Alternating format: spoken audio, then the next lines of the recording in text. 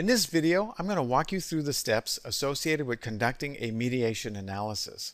I'm going to assume that you've already watched a video relevant to concepts and terms in a mediation, because I'm going to walk through some of this fairly quickly, assuming that you have exposure to that material. So first, I'm going to walk you through the steps in a generic sense associated with conducting a mediation analysis with one mediator.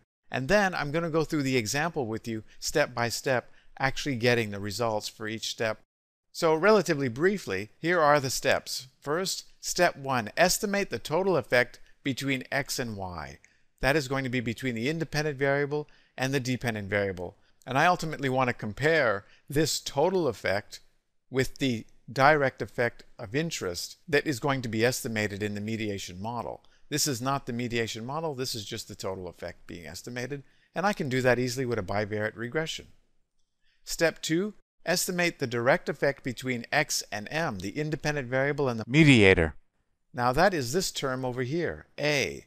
X and m, I need to estimate that direct effect. You could consider this a total effect as well, but I usually refer to it as a direct effect. And the way you can estimate that is with a bivariate regression. Again, just using the independent variable as a predictor of the mediator. This is an easy type of statistical analysis to conduct.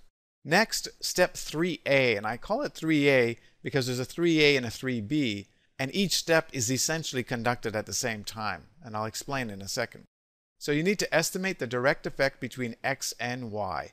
That is the primary direct effect of interest here, the effect of the independent variable on the dependent variable. And how can I estimate this? Well, you can estimate it in a multiple regression where you include the independent variable and the mediator as predictors of the dependent variable. That is how you're going to get this unstandardized beta weight or standardized beta weight, depending on the approach you take. Step 3b, estimate the direct effect between m and y. So estimate this b, which again can be estimated in the multiple regression where you have x and m as predictors of y. So really, the brunt of the analysis is really just one bivariate regression where you have x predicting m, and then you run a multiple regression where you have x and m predicting y. And that is how you can get each one of these three coefficients and the standard errors in order to estimate the indirect effect for statistical significance. That's step 4. And a lot of people use the Sobel test, and I'll show you how to do that. And that's going to require a calculator, either from a web page or possibly syntax in SPSS. You can also estimate it through bootstrapping, and I'll show you both methods.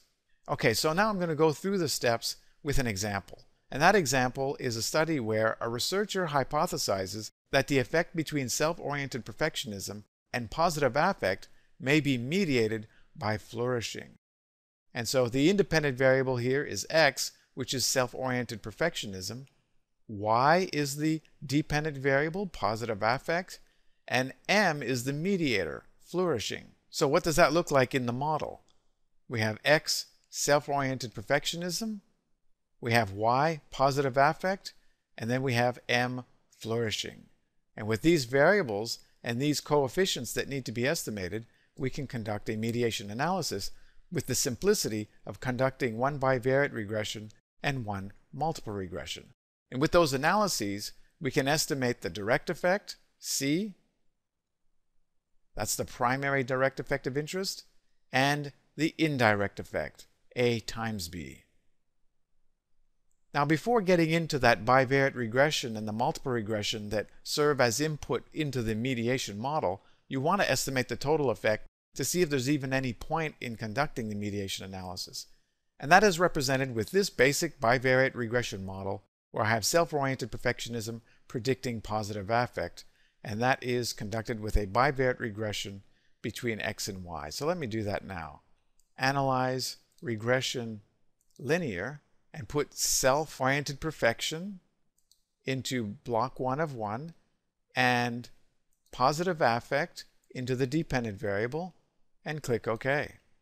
And go straight to the coefficients table, and here I've got the unstandardized beta weight of 0.102 and it's statistically significant. And the standardized beta weight is equal to 0.140. So that is step 1 conducted. I've estimated the total effect and it's statistically significant, so I can carry on. Step 2, direct effect of X on M, and that is self-oriented perfectionism predicting flourishing. This is a key coefficient required for the estimation of the indirect effect, and that can be done very easily in a bivariate regression. So analyze, regression, linear. Self-oriented perfectionism stays in the independent variable box. Take out positive affect and put flourish into the dependent box and click OK. Scroll down to the last table, coefficients. Here's the unstandardized beta weight, 0.197, and it's also statistically significant, and the standardized beta weight is 0.190. What I need, though, are these two values. I need the unstandardized beta weight, and I need the unstandardized standard error. And I'm going to put those values into this slide here. So A equals 0.197, and the standard error is equal to 0.052. I'm going to need these values in order to conduct the Sobel test. That is, to test the statistical significance of the indirect effect. So A equals 0.197. That's very easy to estimate. It's just a bivariate regression. Now I make mention of it as a direct effect. It's not the primary direct effect of interest. It's really just a coefficient I need to estimate the indirect effect.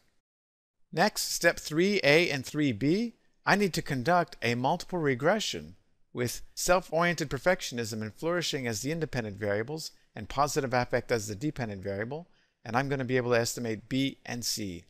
Now right here, B is a direct effect not of interest. It's not really of particular interest because I just need it in order to estimate the indirect effect, whereas C is the direct effect of primary interest. So if this is statistically significant, it will support the notion that there's a direct effect of self-oriented perfectionism onto positive affect. Now there's a curved arrow here because this is a multiple regression, and in multiple regression the predictive variables are only correlated with each other. There's no direct effect between these two variables. So let me conduct that multiple regression. Easy enough. Analyze, regression, linear, self-oriented perfectionism. I need to take flourish out of the dependent variable box and put it in the independent variable box. And now I need to put positive affect into the dependent variable box and click OK. And I scroll down, coefficients. I've got the last pieces of information I need in order to estimate the statistical significance of the indirect effect. 0.017 for self-oriented perfectionism. 0.017. And the standard error was equal to 0.030. 0.030. And I also need the flourish unstandardized beta weight and standard error. 0.430. 0.430 and a standard error of 0.028.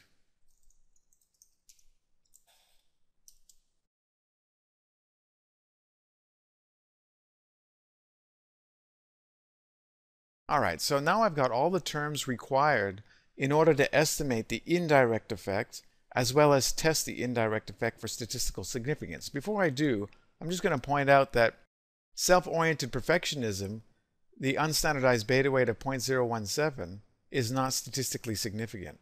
P equal 0.573. Therefore, there is no statistically significant direct effect between self-oriented perfectionism and positive affect. I'm presuming the indirect effect through flourishing will be statistically significant, but I have to test that first. So next, step 4, Sobel test or bootstrapping in order to test the indirect effect for statistical significance.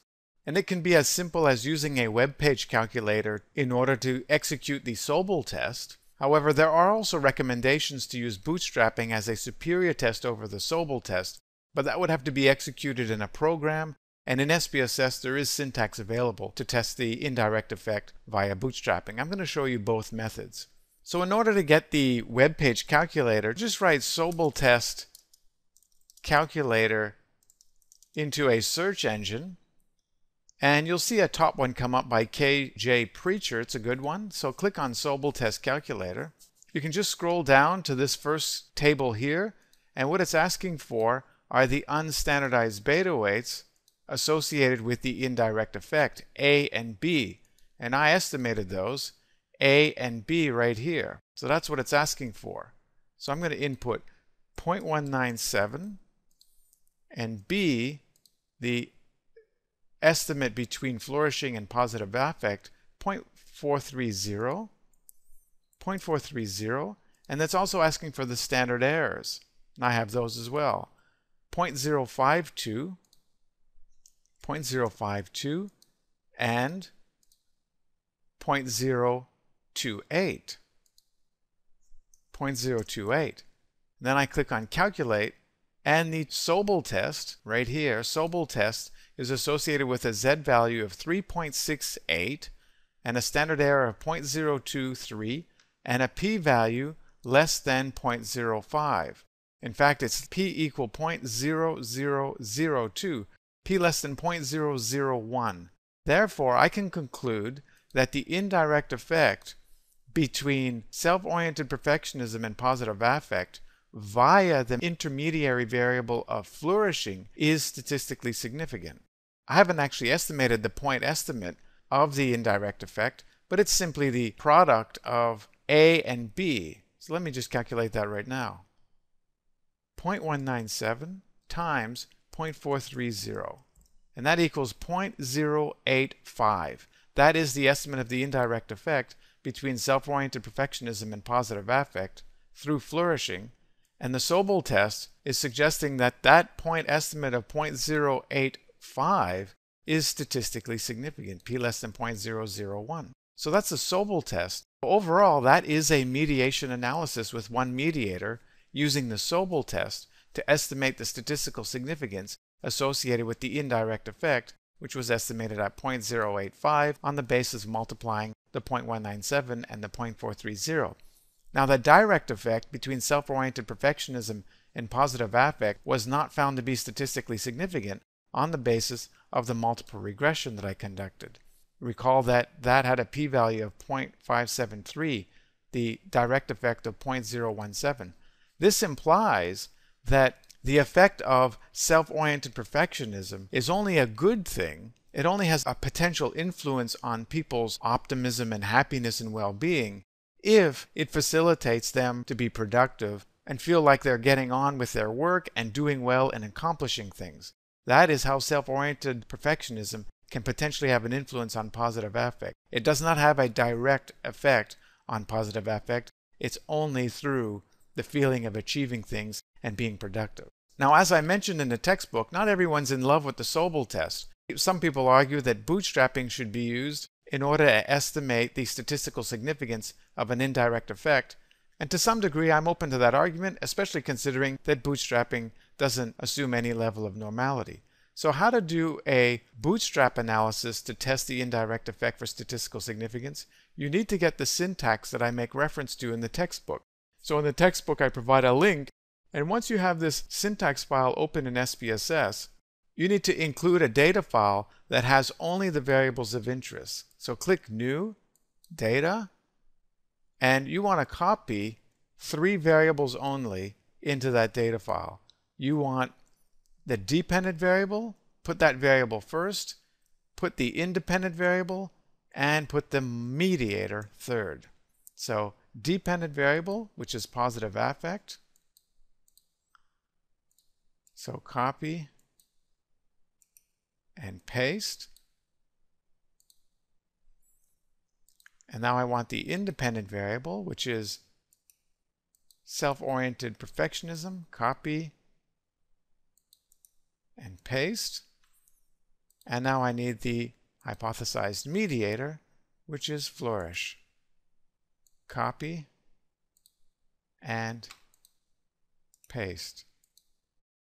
Once you have the 3 variables necessary to conduct the bootstrapped approach to evaluating the statistical significance of the indirect effect, you need to change the variable names and change them to the following. The dependent variable should be called y var.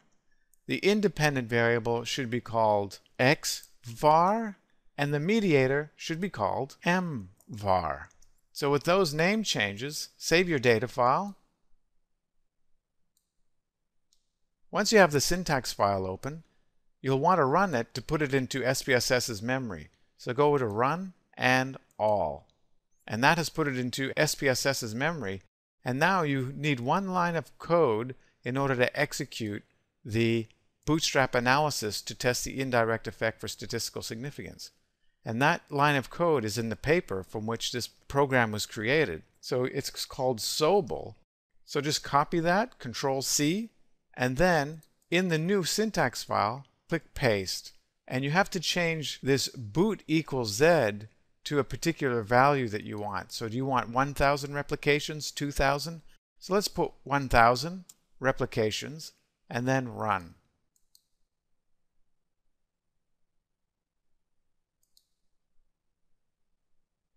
And SPSS has executed the bootstrap analysis.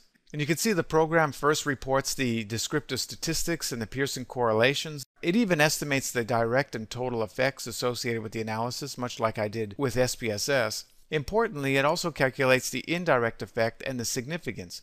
Now, this first row is the Sobel test. So this is the Sobel test that I already conducted. You can see that the Z value is 3.672.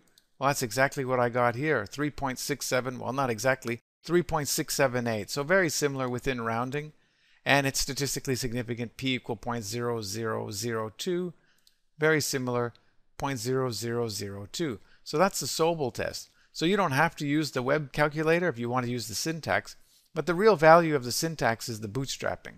So here we've got the point estimate of 0.0849, which is what I calculated in the calculator within rounding, 0.0847, point estimate. And we can see that the 95% confidence intervals do not intersect with 0. The lower bound is 0.0375 and the upper bound is 0.1298. And because both of these are positive and the point estimate is positive, I would declare that this point estimate is statistically significant. And because that point estimate of 0.0849 is the indirect effect associated with the mediation analysis, I again would conclude that there is statistically significant mediation taking place. And because the direct effect between the independent variable and the dependent variable is not significant, this is a case of full mediation. So those are the steps associated with conducting a mediation analysis with one mediator. Mediator